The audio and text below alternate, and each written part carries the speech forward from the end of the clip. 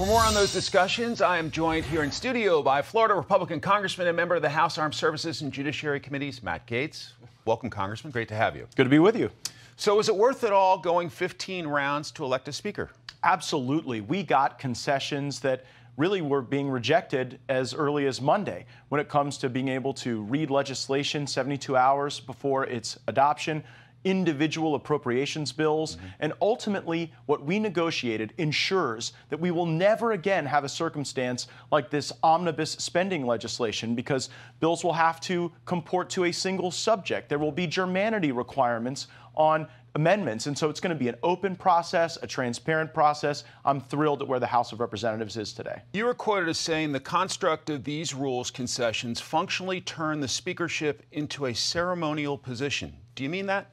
Well, Speaker McCarthy is our speaker, and long live the speaker. I look forward to working closely with him, but he did agree, to his great credit, to democratize power to the membership. Oftentimes, these committees that decide what bills come to the floor, what the spending paradigm is, they're controlled just by people loyal to the speaker. Now what we have is a real representation of all of the different viewpoints within our conference. On the Rules Committee, on the Appropriations Committee, we fought hard to get agreements to have conservatives on those committees, to have our budget hawks on appropriations, and I can't wait to see what we're able to do when we unlock the potential of all of our members going forward. What about the concern that this delayed process weakened him? And to recap, we've got a Democrat in the White House, we've got Democrats running the United States Senate. Don't you need him to be as strong as possible?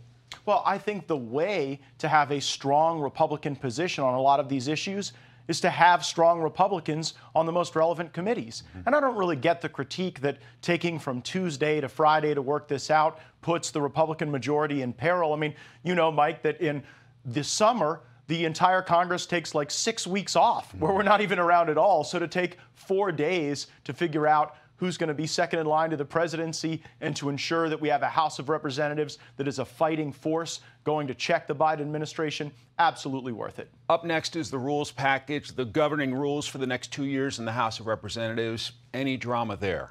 I don't expect it. I think this is an exquisite rules package. And, you know, members of Congress, even speakers, we pass through these positions and move on to other things. But oftentimes, when you make the rules better, you can actually improve the health of the institution long term. Some of these rules will allow us to zero in on specific elements of federal spending and force votes on whether or not that is an appropriate use of tax dollars. Also baked into these rules we're going to vote on a church-style commission to evaluate the weaponization of this government against our people. That's the FBI, the DOJ, but even other entities that we see abusing their power to the detriment of the liberty of our citizens. This is going to give us more staff, more resources, and we're going to get government back on the side of the American people. There was a tense moment late night Friday night when Congressman Mike Rogers, expected to be the next chairman of House Armed Services, confronted you. You guys both serve on the Armed Services Committee.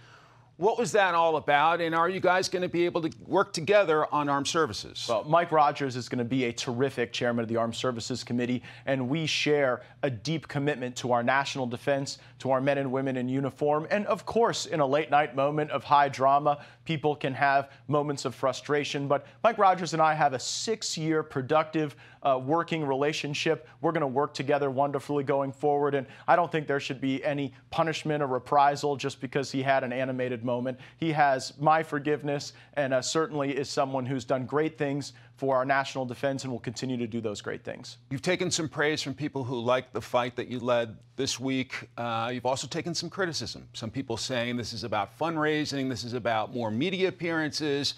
Do you consider yourself a serious legislator? Well, absolutely. I mean, one of the reasons we fought for these rules was to ensure that all members of Congress can get involved in the legislative process at a more granular level. For far too many years under both Republican and Democrat control, power has been centralized in a select few, and that's not good for the republic. I am not one that's really dearth for a lot of media appearances. I think I'm someone who appears on your network and others more than any other member of Congress, so it's an odd criticism to say that I'm doing this for media hits when I do a lot of those anyway. And even before this episode, I was one of the top fundraisers in Congress, despite the fact that I'm one of the only Republicans in Congress who doesn't accept any lobbyist money or any political action committee donations, because I believe our politics is most pure when it is funded by the people of our country, not those who are paid to try to influence outcomes. Congressman Matt Gaetz of the great state of Florida, great to have you, and we'll be tracking the 118th Congress starting tomorrow. Can't wait. Thanks so much. I'm Steve Ducey. I'm Brian Kilmeade. And I'm Ainsley Earhart. And click here to subscribe to the Fox News YouTube page to catch our hottest interviews and most compelling analysis.